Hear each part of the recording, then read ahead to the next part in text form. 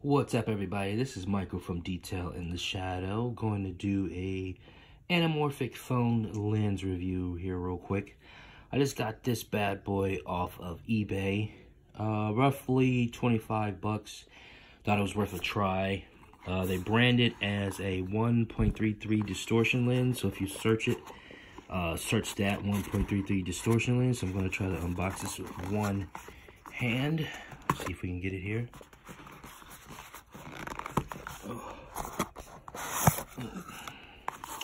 Here we go.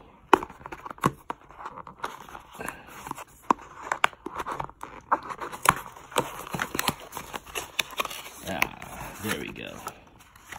So, in the box we have a little cleaning cloth. Cool. And the bracket that it is supposed to mount to, and this right here I'm assuming is the lens. Let's see if I can get it out of here without just one hand.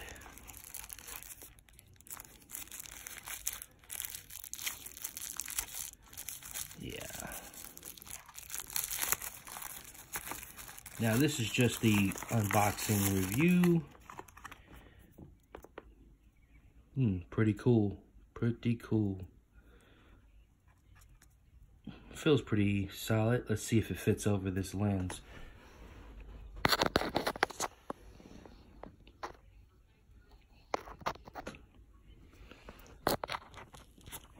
Ah, yes, it does. There's that anamorphic stretch. Gotta get it lined up.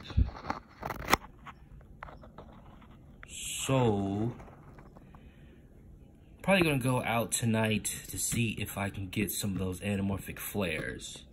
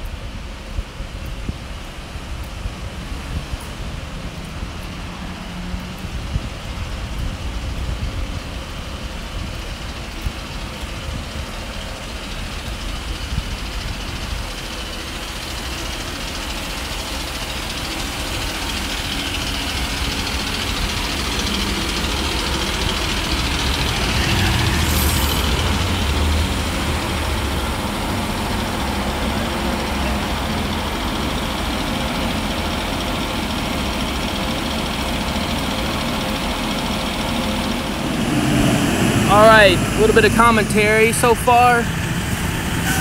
I can't really see because it's just on a small screen from my monitor, but I'm loving the anamorphic flare, and it's pretty cool to have all the pixels. So no more cropping, all true 4K. Right now I got the focus peaking on. And one thing I must say is that this new stabilization algorithm they have really works. Before, it was really impossible to walk without a gimbal. I do not have a gimbal. This is just my bare hand. And as for this eBay anamorphic adapter lens, I do recommend it. It's about 25 bucks on eBay, around that price. Just search 1.33 distortion lens, or just iPhone or any kind of phone anamorphic lens attachment, and you'll find it on eBay.